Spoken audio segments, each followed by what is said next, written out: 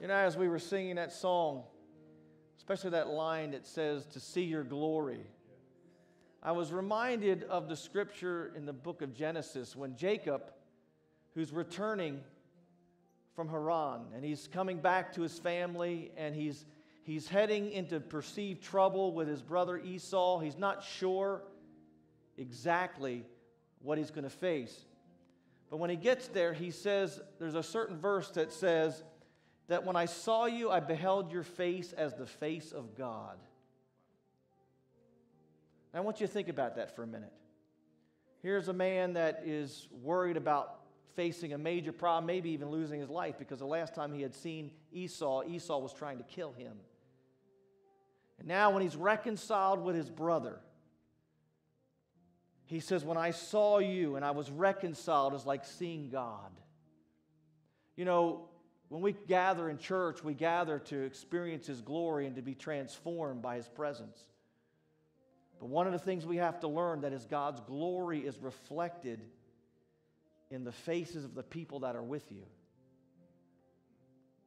That we have to begin to look more for the glory of God in people than their failures. We were made in the image and likeness of God, and sin has marred that image. Sin has destroyed that image in people, and Christ came to restore and to redeem man from sin and to restore the identity that He placed in each human being. There are people outside this building that they need us. They don't need us to get all religious. They don't need our programs. They don't need our steeples. They don't need our pews. What they need is for us to discover our identity in Christ and get confident and comfortable with who Christ is making us to be. To get comfortable with the fact that, yes, you've got mistakes and you make mistakes and you sin and I sin, and yet Christ has forgiven us and is willing to forgive us. And for us to be confident in that and go outside these walls and do good to the community around us and restore the glory of God to humanity. Because that is really the mission the Church of Jesus Christ is on. Is to restore to man the image and the likeness and the glory of God. You see, G.K. Chesterton used to say that when Adam walked in the Garden of Eden, that all the animals would say, boy, he looks a lot like God. Because we were made in His image and likeness. One writer calls us statues of God. Now what that does when we begin to look at one another that way is it begins, as we're going to get into the message this morning, it begins to change how we look at one another. It begins to change how we drive down the street when somebody cuts us off in traffic. And say, you know, next time somebody cuts you off and makes you late for an appointment, just remember they were made in the image and likeness of God, and God has sent Jesus to redeem them. Folks, God wants to do something in this church and through this church. And we're going to learn one of the secrets of fulfilling that this morning. Father, we pray as we gather, I can sense Your presence here this morning. I'm just amazed, Lord, at how, particularly in the last several weeks, that my life and my wife's have been just so hectic and busy. And I come into church and I'm all filled with angst and turmoil about what I've got to do and all the things going on. And yet, Lord, I walk in this sanctuary, and when the music begins, I can sense Your presence with us. And my prayer is, Lord, if there's somebody here this morning that's lonely, frustrated, overwhelmed, discouraged, isolated, bound, tired, and mostly, Lord, alone, that they could sense what I'm sensing right now. Your presence in the midst of all that. Father, may we not just have church this morning and follow our bulletin, but speak to us and love on us, because, Lord, there are folks here this morning that they need a hug from You. And I pray that, Lord, You would hug them and let them know it's going to be okay. Father, in Jesus' name, we ask you now, Lord, to be with us as we speak your word. May it not be as the word of Bob, but Lord, may the Holy Spirit make it the word of God. In Jesus' name we pray, and you may be seated.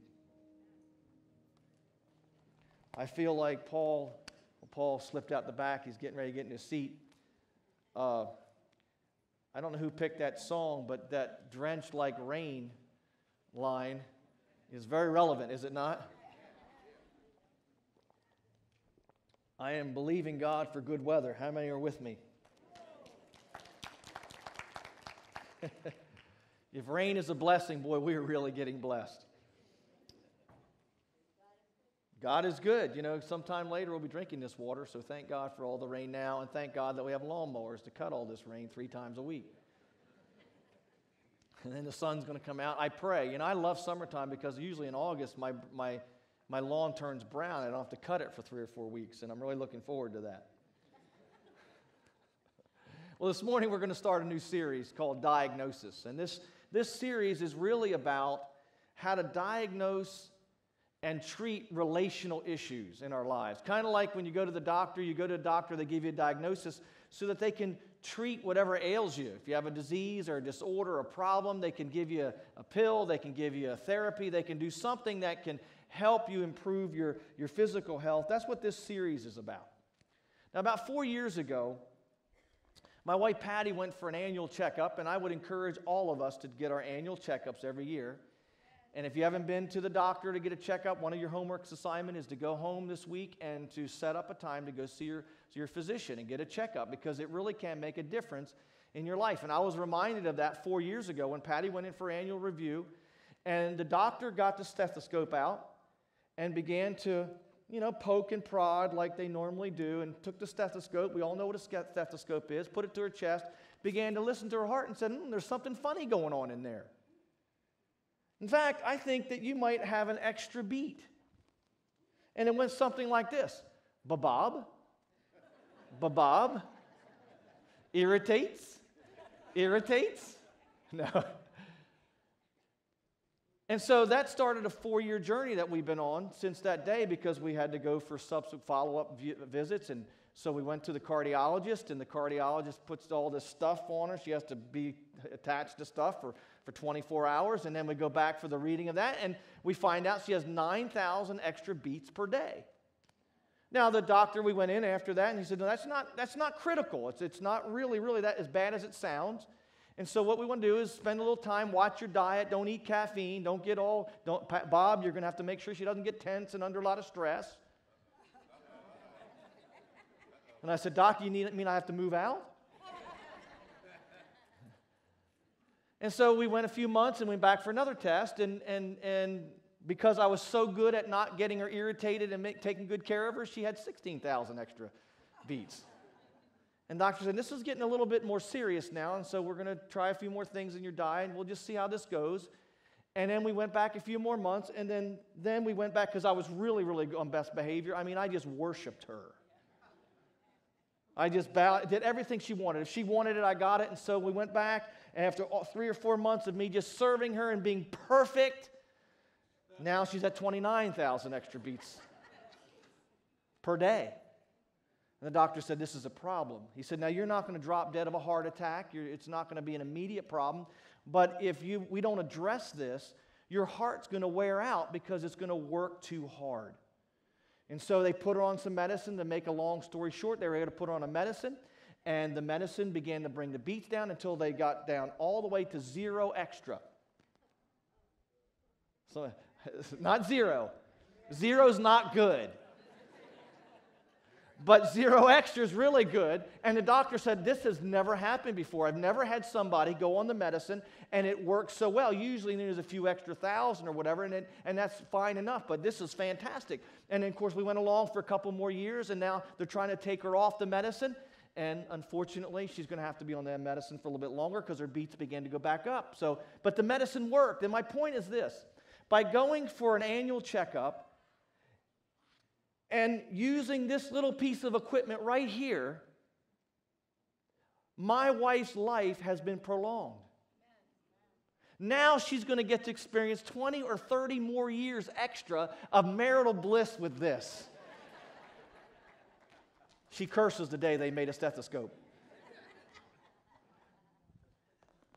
And recently, after the death of my brother-in-law, who died of a heart attack suddenly, and then I found out that he had stopped going to the doctor and stopped taking his heart medicine, I would really encourage all of you to get a checkup. You know, we're spirit, soul, and body, and you need to take care of your body. Go to the doctor, get a checkup. And you know what? I just want to tell you that doctors there's a lot of good doctors. There might be a few out there that are bad, like preachers, but most of them are good people trying to help you. They're not just trying to get your money by selling you medicine. The medicine works. He may have been alive today if he had stayed on his medicine. And so this stuff from a physical standpoint is really fresh to me, but it's also true relationally. Is that relationally, we need to do checkups every so often. We need to check our hearts. We need to find out where our hearts are, because that's where the glue, that's where our relationships flow out of. And every so often, we have to take the stethoscope and measure our heart and how we're doing with relationships. You know, there's some here this morning that your relationships are wearing you out. They're extra hard. There's some people who have great relationships, and we would want to improve them. No matter how great your relationships are, there are moments and seasons where you have difficulty, and what we're going to be sharing over the next few weeks will not only help those who feel like they're in a relationship. Have you ever been in, don't wave your hand, but have you ever been in a relationship with people that just wear you out? I mean, you get around them, and you feel really good, you got all this energy, and then after you're done being around them, you feel drained and dry and empty, sucked dry. Has anybody ever been in a relationship with you? When they're done with you, they feel dry and empty and sucked dry? What's going on there? What's going on there is when we are in a relationship, or we are the people in the relationship that have an extra heartbeat, we begin to wear on people. Those relationships get very heavy and difficult.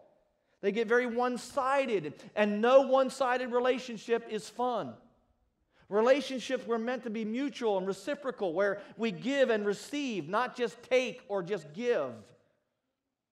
And so we're going to be doing this series, and we're going to talk about several things that will help us to diagnose where our hearts are and where the relationships are, and what we can do about the things that we find.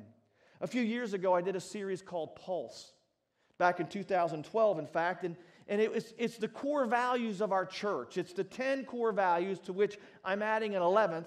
10 core values by which we operate, whether you realize it or not. These values are lived every day in our church.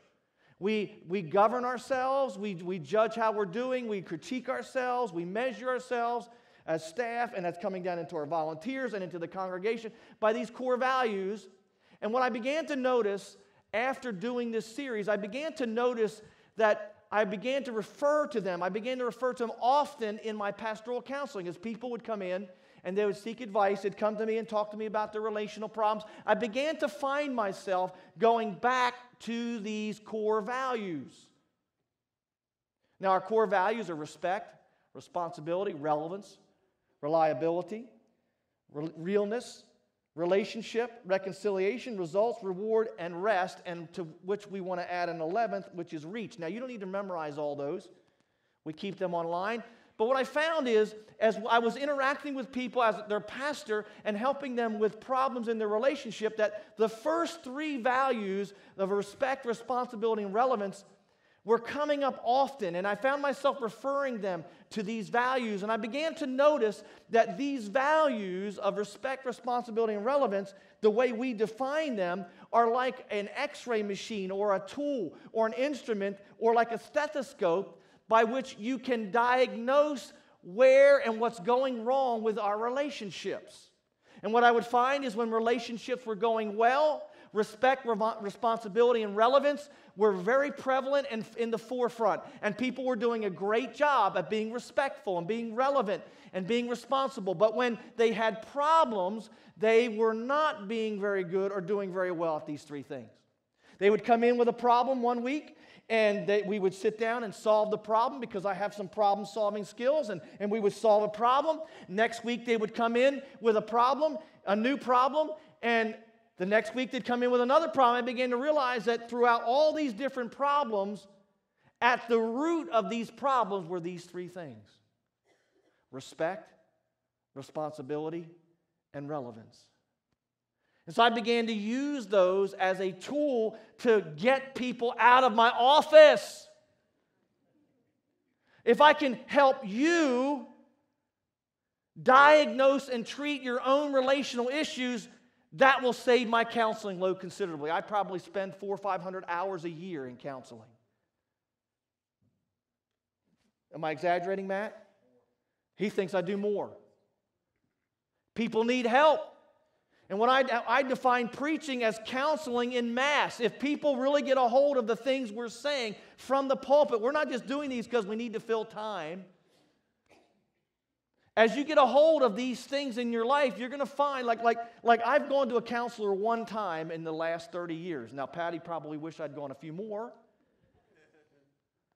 But when I went to a counselor, I was feeling depressed. I was feeling overwhelmed. I felt like I was angry and getting bitter over some things that were happening in my life. And I needed somebody else to come in and look at what was going on in my heart. But most of the time, I've been able to self-diagnose. I put the stethoscope on my own heart, and I say, now, Bob, in fact, if you saw me do this, you'd swear your pastor's nuts.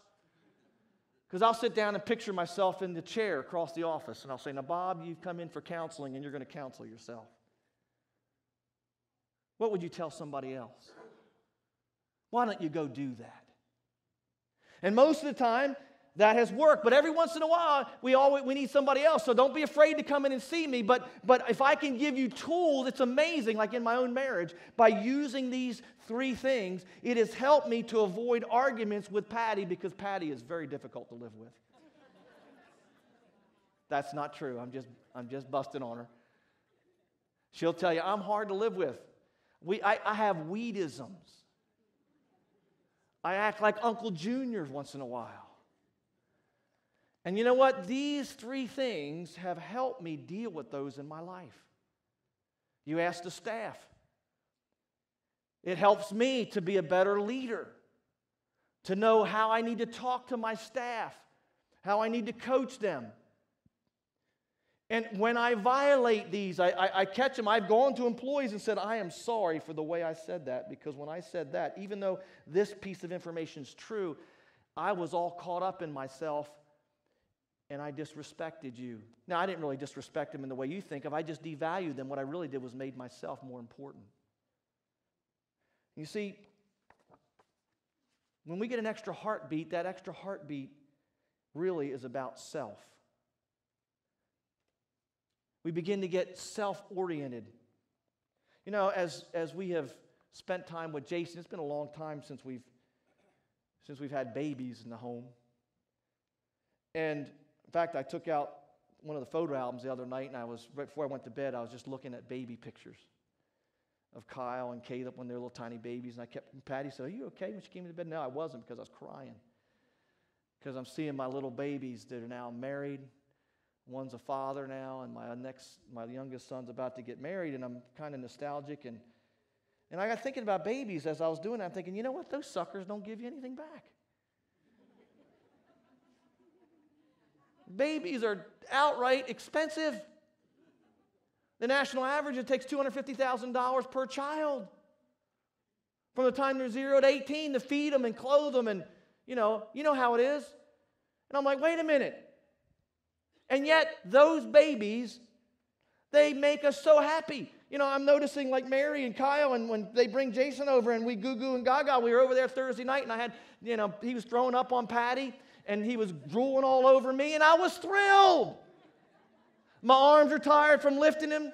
He's like 14 pounds now. You hold him out, you get tired, I don't have any hips, so I can't put him on the hips. You women got hips. And I'm like, it's all about Jason. It's all about him. And I'm like, it makes me happy. That's what I mean by respect.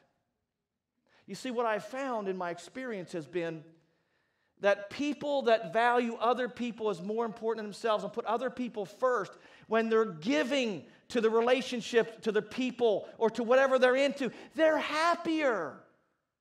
But what I found is when people come to me and talk to me and they're focused on their happiness and what makes them happy and that they can't be happy, I find they're miserable.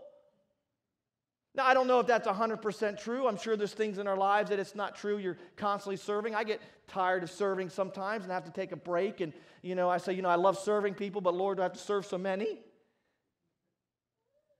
But my point being is that the first foundation of a healthy relationship is two people whose hearts, or a group of people whose hearts are more concerned about the other than they are themselves. And when we begin to lose that orientation, that focus, we begin to develop a selfish extra heartbeat that begins, whether it's them, the other one, or whether it's us, that begins to cause wear and tear on the relationship. It's probably easier for us to see that in somebody else than it is ourselves. So let's start there. When you're in a relationship with somebody that's a narcissist, you know what that term means? It's all about them. They'll wear you out, won't they? Now, most of us aren't narcissists, but we can get self-oriented and we begin to make ourselves as the most important person. And so if they're doing it or if we're doing it, it begins to create wear and tear on the relationship.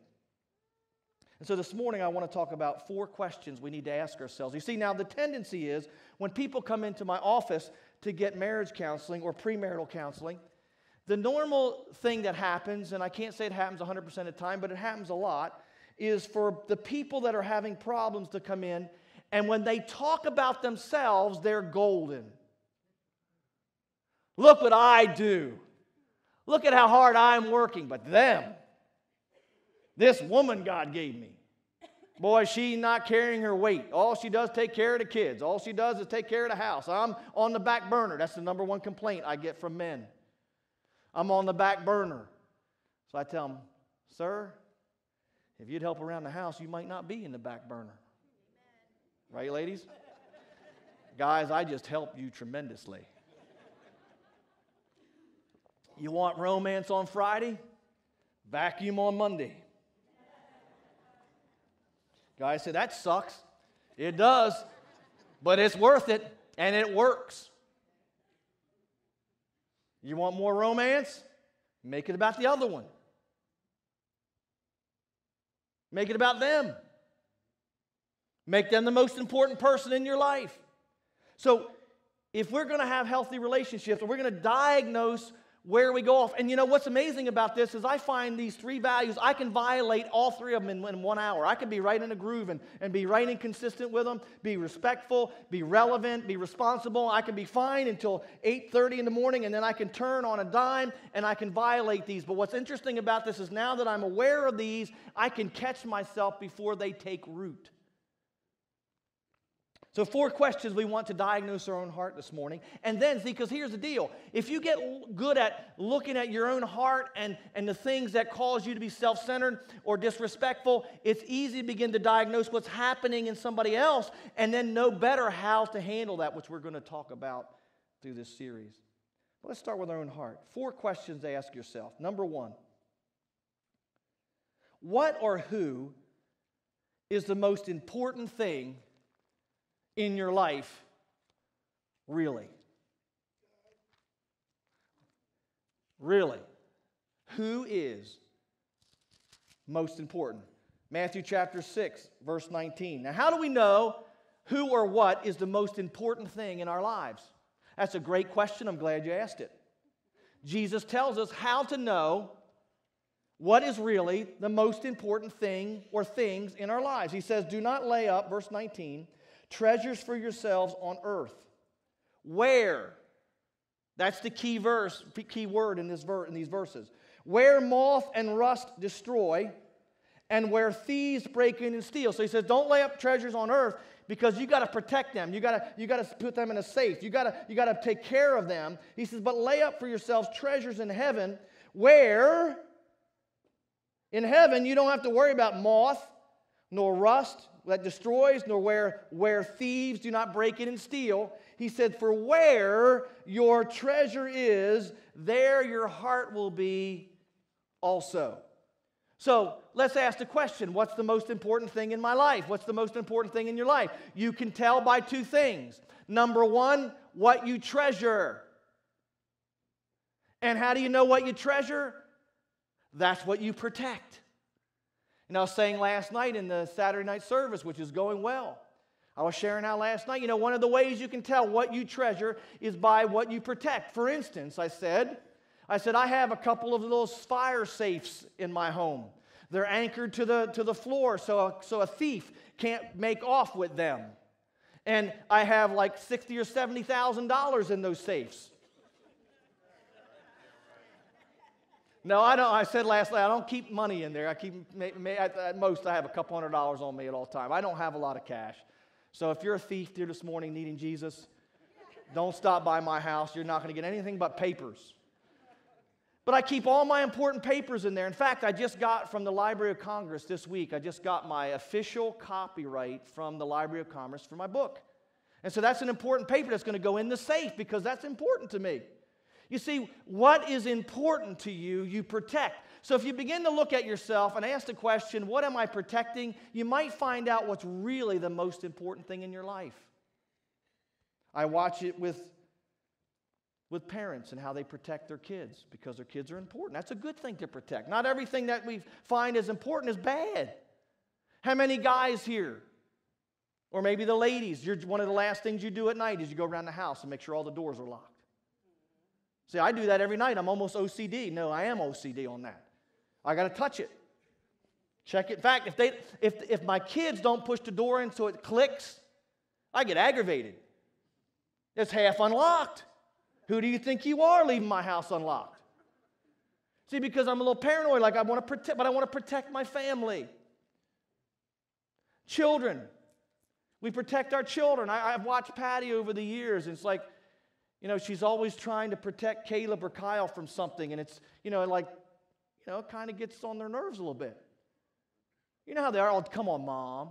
I mean, my wife and I have told you a story before that both of us are like this. In fact, I shouldn't even throw you under the bus because I'm just as bad, if not worse. First few times my son drive, I told him about all the horrors that can happen on the road. He's driving down the road. A fox could come out. I said, what's wrong with us? We're paranoid. They make medicine for that. Let's go get our annual checkup and get a pill from Dr. Hale. My gosh, woman, you got a problem. But it's because we love them. I was watching a movie once with Sean Connery, and the line, I think it was Camelot, and he asks Sir Lancelot, he says, do you fear anything? And he, real bravado, I'm a man. No, I don't fear anything. He said, then you don't love anything.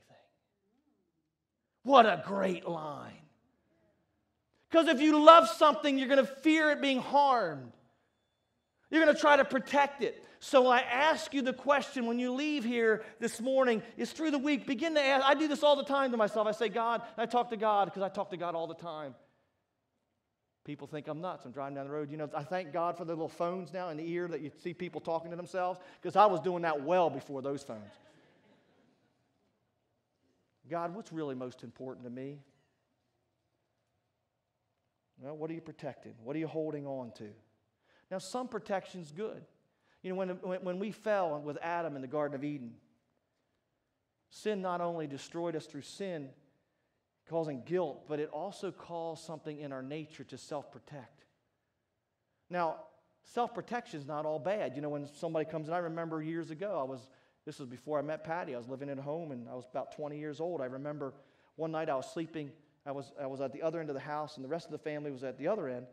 And one night, a picture with glass fell off the wall and crashed to the floor. And I'll never forget, because I was by the back door, I'll never forget that when I heard that, my instinct was, by the time that thing basically crumbled, I was up out of my bed addressing it. Because I was going to self-protect.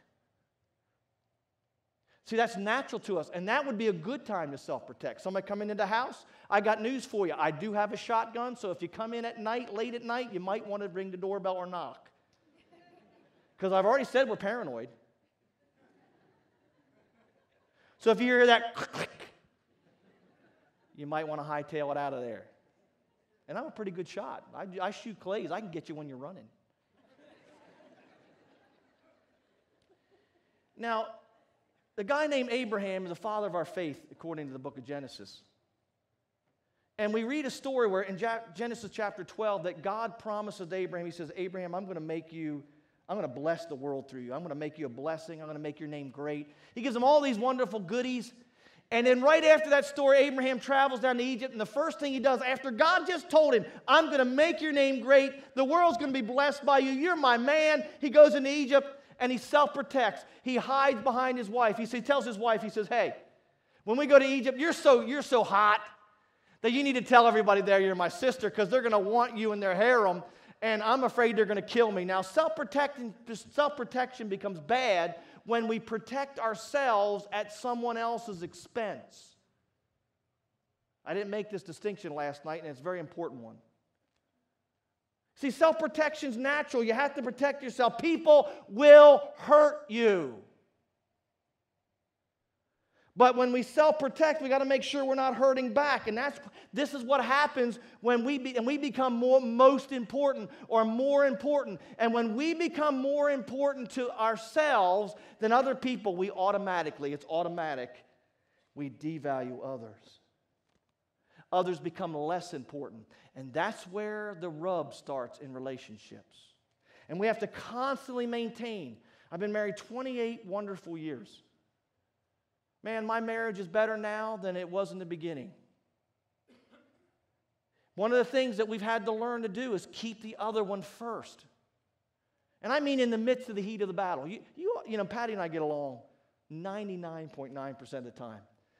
But all of you would love to be a fly on the wall in our car when we're traveling through the city. We ain't perfect. Patty's telling me to go left, right, and I'm saying, would you make up your mind? I'm listening to her, the GPS. I'm listening to her, not you. And we have to, I said the other day, I have to confess. I told her I snapped at her when we went up to see John on the way to your surgery. We got in an argument.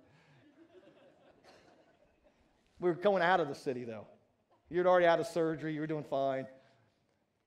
And she's saying, no, it was on the way in. And I snapped at her. And she said, don't talk to me that way. I said, well, you talk to me that way first. Nah, nah, nah, nah, nah. 28 years of marriage, folks, is where I've gotten to. But I knew immediately what I'd violated. I made it about how I'm feeling. She was feeling her own things. What would have happened if in that moment I said, Patty, God loves you. How are you feeling at this moment? It would have been nicer at the home later on, I can tell you.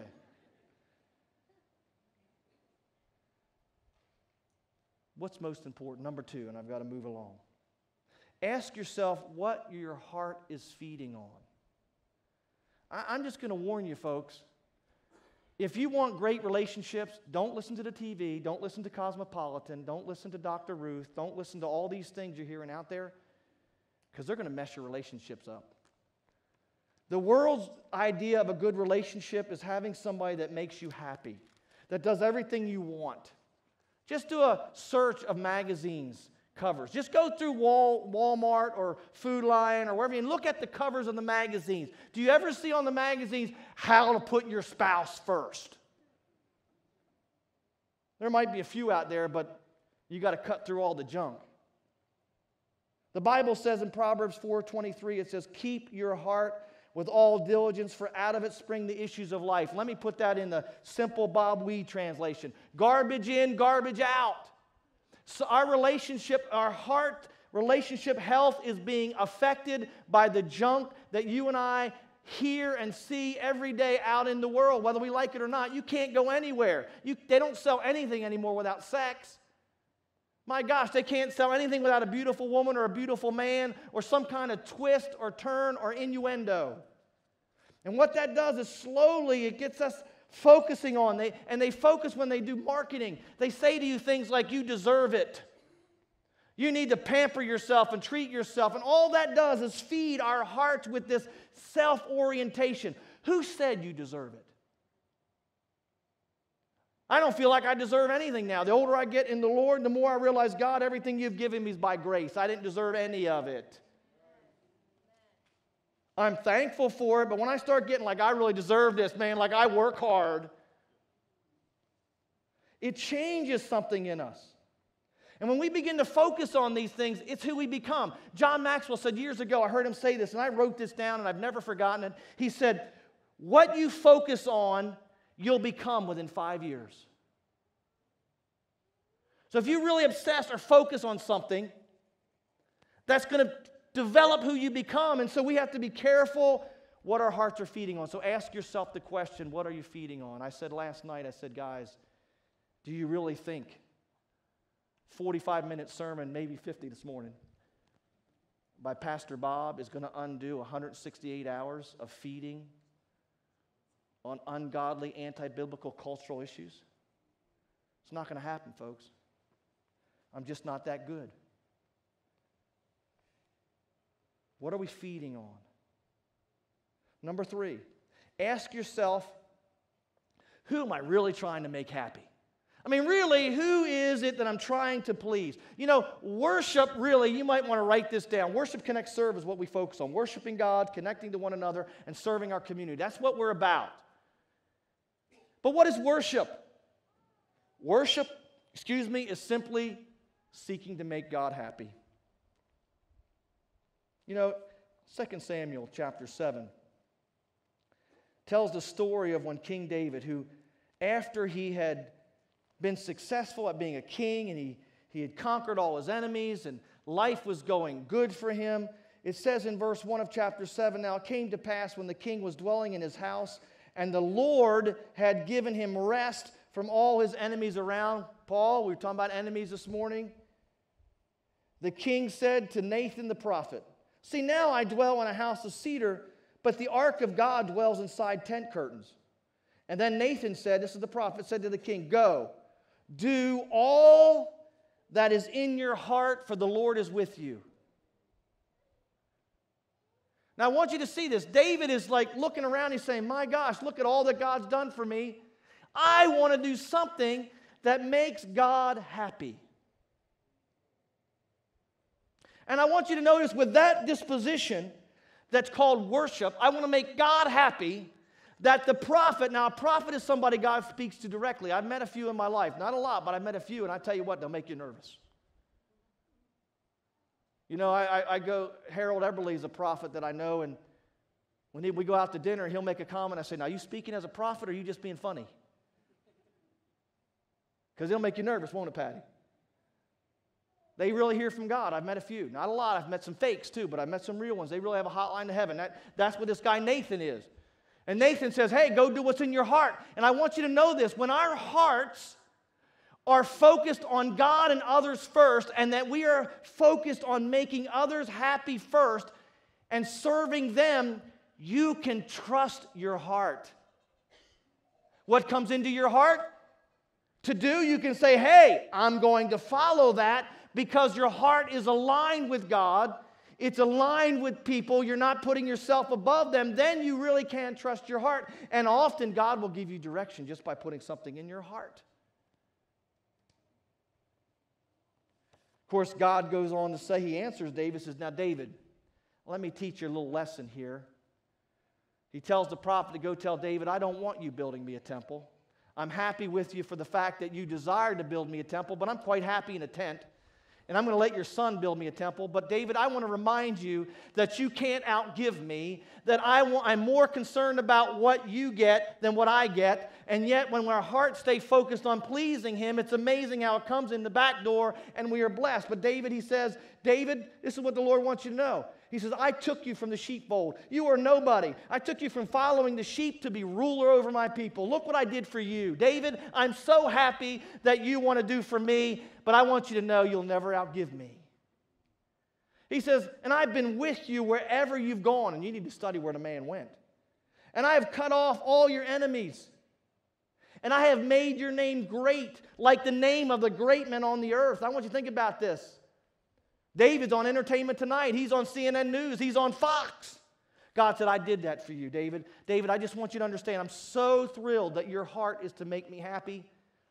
But David, I want you to know that what makes me happy is to make you happy.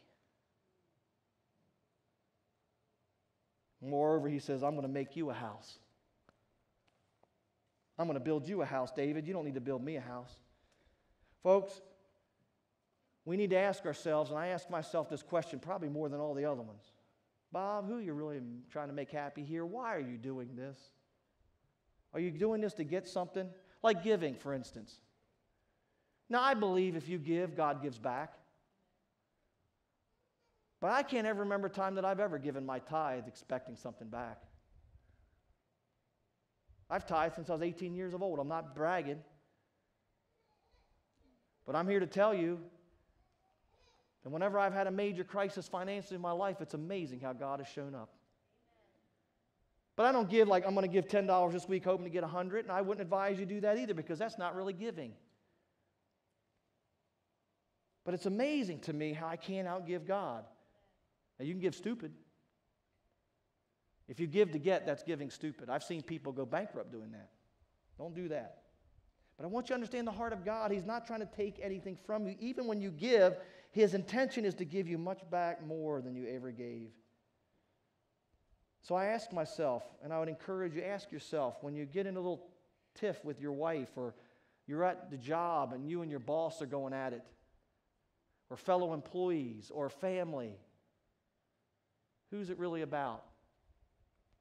Am I trying to make me happy, or God and others? And finally, ask yourself this question. How concerned or sensitive am I about other people? You know, in 1 Samuel chapter 24, we read the story when he's being chased by Saul. Saul chased David for 10 years. I want you to think about this. I want you to take your age, what it is right now, and I want you to minus 10 years. That's when his trouble started. For 10 years, this man chased David down, and this story is towards the end of it, so it's been about 8 or 9 years. I don't remember exactly, but it's toward the latter end of this. And David is being chased by Saul, and the Bible tells us that he comes to a certain cave. And David and his men are hiding from Saul, and they're so close that Saul goes into this cave because he wants to use it as a porta-john. And the Bible says that Saul came into the cave, and it was obviously very dark because Saul sits down to relieve himself, and the Bible says that somebody in the group said this to David. He said down in verse 4, then the men of David said this to him, this is the day, they get real spiritual, this is the day of which the Lord said to you, behold, I will deliver your enemy into your hand, that you may do to him as seems good to you.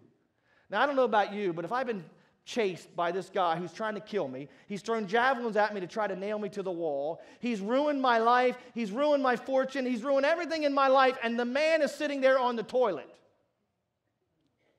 We're going to have some fun. It's payback time. And then somebody says, hey, and this is what the Lord said.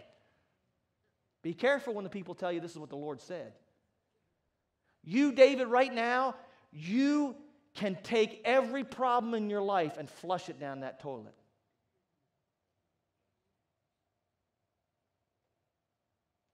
Now watch what David did. And David arose secretly and cut off the corner of Saul's robe. This was an act of disrespect. Because kings in that culture, their legs were never exposed. The only ones who would gird their loins and bring they would bring their robe from their ankles and tie it around their waist were slaves. And for David to cut this garment meant that Saul's legs would be exposed. And also by the Torah, the law, and a garment that was not complete was unfit and unclean. And so in two aspects, David disrespected Saul. Now he didn't kill him, which would have been much more disrespect. But he disrespected him by cutting his garment. And watch what happens. And it says, now it happened afterward that David's heart troubled him because he had cut Saul's robe. Now, I just want you to get the feel of this. The man's trying to kill you, and all you do is take a little snippet out of his robe, and your conscience is bothering you. You know why? Because David, through this whole journey, had respected God and people. Others were more important to David than David was, and I am convinced that this, not David's worship, is the number one reason why God called David to be king. I am convinced of this. No one will ever convince me otherwise. That David's heart for God and David's heart for people is what qualified him to be the ruler and shepherd of his people. Not his abilities, not his vision, not his success, but that his heart was submitted to God and it was sensitive to other people. And so that even in the midst of this environment where he really must have been tired and worn out, sick and tired, and had every reason to disrespect back. And have you not been in those situations where people treat you like dirt? They treat you like junk. They treat you like dog doo-doo. Don't you feel like I'm justified to disrespect back? Is that not what we do, tit for tat? If anybody ever had a reason to be that, it was David. But his heart troubled him. Then he said to his men, he restrains his men. He says, do not touch the Lord's anointed to stretch out. I will not touch the Lord's anointed to stretch out my hand against him, seeing he is the anointed of the Lord. Now there's two things in there, respect for God and respect for people right there. David went to make himself happy and cut the corner of his garment. But his heart was sensitive enough that when he did it, he realized he made a mistake. That's what I'm trying to get you to see with this respect value. You're going to make mistakes. I'm going to make mistakes. You and I cut people's garments all the time. But what we want to do is develop a heart that says, wait a minute, I violated something. I need to make that right. I need to put this genie back in the bottle. I need to get this right. And we've been practicing it on our staff with the hope of it coming into our church. And if I do wrong, if I'm disrespectful, you ask the staff, I will apologize and make it right. Because that's what God wants to do in us. It's hard to swallow our pride sometimes, but we have to do it. David went on to protect Saul. Wow.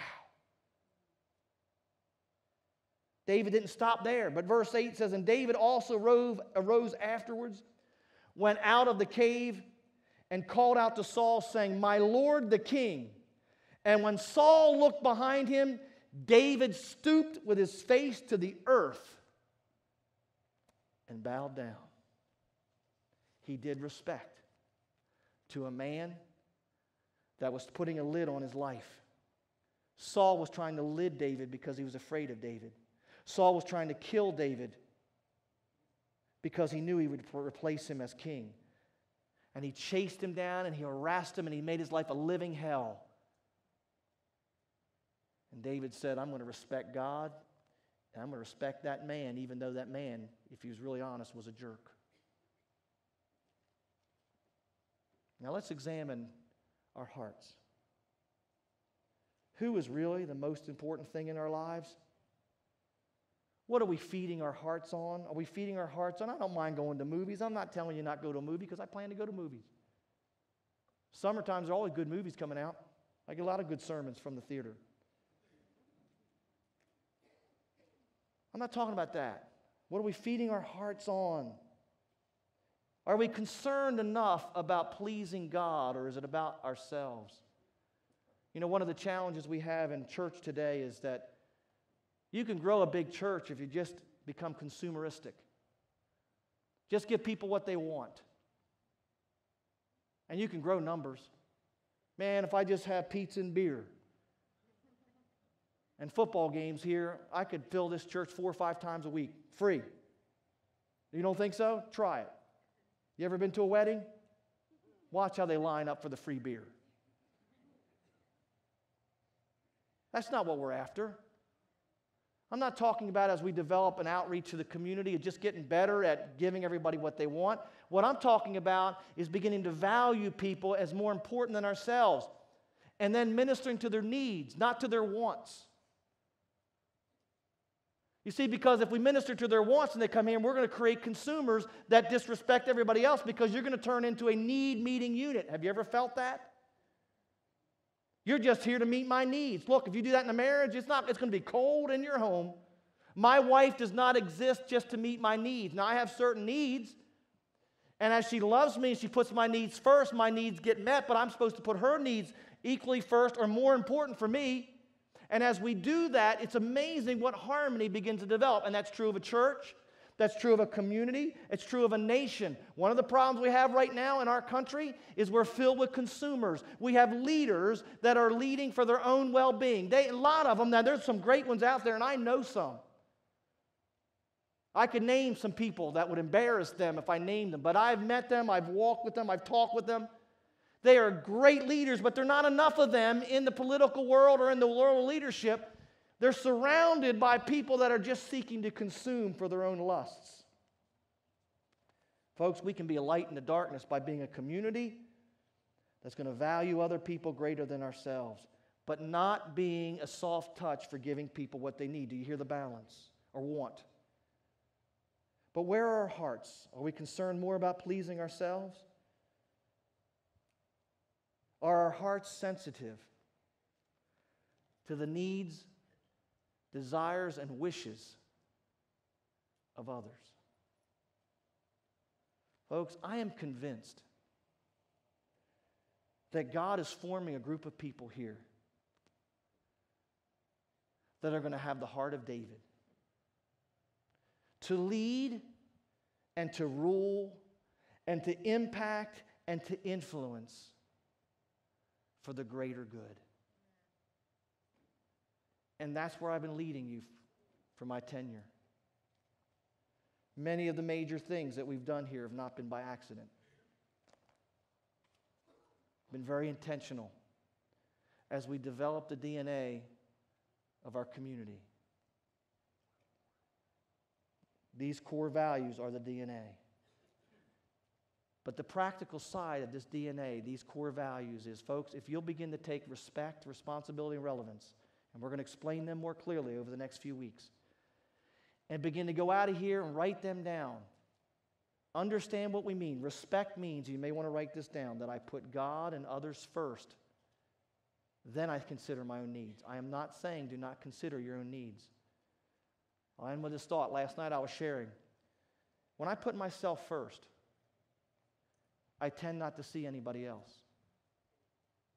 See, if I put my needs and desires first, the tendency for me, and I think I'm a lot like you, is to trample upon other people's needs and desires. And I don't do it intentionally, it just kind of happens. But what I've noticed is if I put God first and my wife second and my kids like a really distant third, now if I put them before me, my needs still get taken care of. But it doesn't work the same in reverse. And so we have to constantly monitor our hearts and look for that extra heartbeat. Is it becoming about Bob? And see, oh, you were supposed to make it about Bob. It's all about me. No, Rick Warren got it right years ago when he wrote his Purpose-Driven Life. He starts out his book by saying, it's not about you. Folks, I promise you, if for 1 year, you'll begin to focus every conversation, everything you do, and ask yourself, who is really most important here? And you'll begin to put yourself second. I promise it will transform your relationships and it will transform you. Now, if you're in a relationship with somebody who's the narcissist, who has an irregular heartbeat, who is selfish, you need to continue in this series because we're going to try to give you some tools that will help with that because you do need help. We have to confront that in people, but we cannot do that if we don't check out our own heartbeat first. I want to make sure that nobody's feeling any guilt. This is not a guilt sermon. This is a sermon that will help us examine ourselves and say, Father, really at this moment, Who's it really about? I'm just here to tell you, folks, God is my witness. It has saved me from arguing with my wife and my staff and other people many, many times. Because you know what I realized? Often, even when I'm right, my focus is still about me. And it messes everything up. I preached this sermon last night. This one's better, I hope. On the way home, we started talking about something, and I could feel it rise within me, didn't we? I was tired, getting grumpy. Everybody else got to eat wonderful, sweet snacks. But I couldn't eat them because I had to preach. So I was irritable. I'm going home and getting some cookies. And we started talking about something, and I started making it about me, so we just said, let's just table this. Because the truth is, when I'm tired, when you're stressed, or when you're hungry, you're going to get an extra heartbeat. Father, I pray that this morning someone has heard something that will help them, not condemn them. This is not about guilt. This is about growth. Lord, it is like breathing to us to make things about us. But Lord, you are calling this church to become a group of people that learn how to love you in worship, that learn how to love one another in biblical community, and learns how to love its community through service. And Lord, it starts right here. Help us to grow in this, and when we fail, and we will fail, I may not even get out of the parking lot today without messing this up. But when we do, help us to catch it and help us to get ourselves back aligned with what we're teaching. Father, help your people to be the body, the community, the sheepfold with the heart of the shepherd, which is Jesus Christ. Father, bless, we pray in Jesus' name. And everybody said, amen, amen. Next week, we'll start on another value. And the next week, we're going to do 4 weeks. And so if you're here this morning and you need prayer for anything, there'll be some folks here at the front of the sanctuary. Love to pray with you. If you've never asked Jesus Christ to be Lord of your life, these folks will be here to pray with you, explain that. If you're a first-time guest, exit the sanctuary. If you're on this side, turn right. You'll see starting point. If you're on this side and going out that door, you're going to turn left. Right there in the middle is our starting point. Then we'll ask you some questions, find out how you got here, and answer any questions you have. God bless you. Patty, have I forgotten anything? All right, we'll see you next week. God bless you. Thanks for coming.